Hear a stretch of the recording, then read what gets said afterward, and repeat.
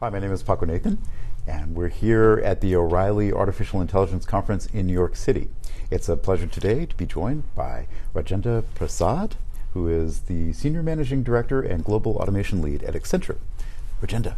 Paco, nice meeting you. Very good to meet you. Very good to meet you. One question. What are the challenges for implementation for a successful AI adoption strategy? So, we've been doing AI conversations, AI implementations, AI discussions with lots of our clients and the technology organizations. One of the biggest challenge that they all talk to me when I speak to them is they first get very excited with this, newness of AI, right, and then say, let's try it out. Right. But then they try to do use case by use case, one use case here, one use case there, and then over a period of time they have built silos of AI implementation, and some gone to some far, some just in the initial stages. I call it as building a silo implementations within an enterprise, not having a holistic view of AI implementation. Right. So my biggest suggestion and advice to most of the leaders who I speak to is, do not do AI if AI is not required. Okay. Understand what's your business challenges, and do not build this silo-based AI adoption approaches, and build a holistic approach. Wonderful. Well, this kind of work, architecting AI, does this need rethinking from more conventional architectural approaches? Absolutely. Okay. See, over a period of time, we know that the technology of AI, data science, all of that exists for a long period of time. However, last few years, we have got a lot of development, improvements, and a lot of things happen in AI world. I come from software engineering background. Software engineering has a very traditional discipline approach, right, be it a traditional waterfall development or an agile development kind of concepts. So what we have been done very successfully, talking to our IT leaders and systems leaders and the technologists and the business users who are responsible for AI, is to embed what I call as the discipline and the methodology aspects of software engineering and drive that with an engineering mindset in AI. Let me take a simple example, right? If you're going to run AI using an agile development, how do you define sprints within AI development? Right. Be it data curation, data consumption, data capture, data harvesting, data analysis, any aspects of the data that you want to do. What's your sprint? Do you want to do all of them in a sequence, or do you want to do each of those as a different sprints? How do you approach that? Tomorrow I will be also talking about microservices as an aspect within AI, how you apply that. DevOps, the new concepts of dev and ops together running to the run part of the AI. All of these software engineering principles can do a better handshake with AI, and then that's what I call as applying, looking at AI development in a slightly different lens and applying more proven, if I can say, software engineering techniques onto AI. So, in a sense, it sounds like taking these notions, which are well known in engineering and the value of this, and eventually you're going to have to cross that bridge anyway. Correct. Taking those principles and moving them, into refactoring them into the... Oh, very good. Yeah. Very good. How about the value realization from implementations of AI? How do you track that? Absolutely. So we have created a concept called AI Value Wallet. Okay. The way we ask our implementation teams and the engineers who takes the AI use cases, AI aspects to the field, is to identify upfront what's the effort, what's the business benefit, are we behind speed to market, are we behind cost optimization, are we behind customer experience. And if you convert that into an equivalent quote unquote dollar value, how much of that you're going to deposit into this value wallet. Right. And we have a segmentation by automation, AI, data analytics, data science aspects, and you measure the value around that. And as you go through that, the investments into AI has to offset the value that you put in. Then you start making profitable AI, if I can say. Okay, fantastic. So starting out though, understanding that contrast of where the organization is currently versus where they could be. Correct. Interesting. And that's a very good point, because the way I say, if you know one of the quality guru in Watts Humphrey, he says that if you do not know on a map where you are, the map won't help you. Right.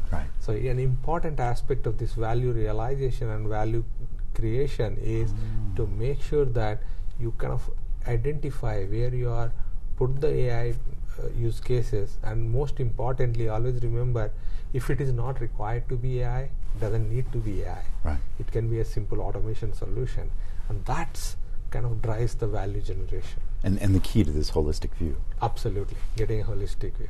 Wonderful. What do you see, or rather, how do you see the future workforce transforming, though, with respect to this AI revolution that's going on? As you have seen in the keynote presentations today in the morning, one of the biggest challenge for the AI community as we move forward will be creating the community and the expertise, competency, skill dictionary that is required for AI. And it was very interesting stats that I saw in the morning. Yeah. So one of the things that we do in the organization is we focus very specifically to build AI skills. We have a pyramid of AI expertise building. At the bottom of it, I call it as AI prime, Okay. or a data prime, a data scientist or a data expert prime. It is very simply 2 to 3 years of experience. You pick up a specific technique like NLP, or if you want to do data science, particular descriptive, prescriptive, predictive, or regression models. Right. One specific area, but build a deep expertise in that area. Okay, and then once you do that, you kind of build some algorithms, some models, and then you go to the next level, which is called AI architect. Then you architect a solution that can actually seamlessly fit into the ecosystem of the technology landscape of an enterprise. And then you graduate to AI coach, wherein you can then identify the use cases, the value aspects of it, where you are, and also taking the deep expertise you built in each of those areas, and then get there. Finally, you become an AI champion. We built this career model very consciously, and we drive all our workforce, employees, through this to get graduated through that. And we give them certifications, and we recognize them.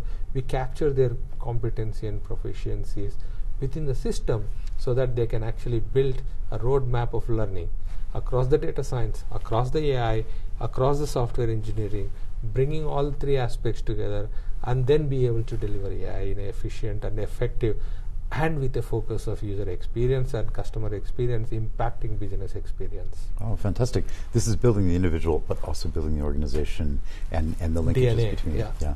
I call it the organizational talent fabric that we built, and that's the AI fabric, and very conscious effort, very conscious investment, learning, being part of the community like the one that we are in last 2 days, and next 2 days we're going to be in the sessions. This is an important aspect of building that expertise in our organization. Oh, fantastic. What are some of the practical tips or considerations in terms of implementing AI at scale in enterprise? So whenever we approach AI, it is like a big change effort, right? Once you get through the, yes, it is good, it's interesting, it's fancy, it's new thing. Then when you get to the reality, you need to drive change within the organization. You have to. It is like any technology change that we managed in the past, starting from computers to data to AI to every transformation that we have seen, right? Change management. What are the 3 key aspects of change management? People, process, and technology.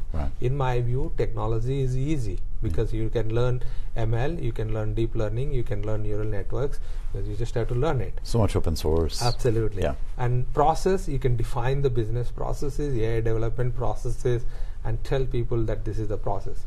What's the toughest part? People. Building a constant AI expertise, change management program, co-opting them. I call it as applying AI in a very simple steps. Identifying where it makes immediate impact. Does this use case really make an impact? Can I apply simple discipline like microservices, data engineering? Then you make without disturbing your enterprise ecosystem of technology. Then building the people capability. Then continuously in putting the innovation back into the system, right? So it's like a cycle. So I call it a simple, seamless, scalable, and sustainable approach. You have to go through those steps. Make it simple. Don't interrupt the technology ecosystem, and then scale it by involving everybody in the organization, creating a talent fabric within the organization, then put up a mechanism where you can get continuous innovation back into the organization. Right, that feedback. Fantastic. Thank you, Prasad. Thank you very much. Nice meeting you. Very good to meet you Pleasure. too.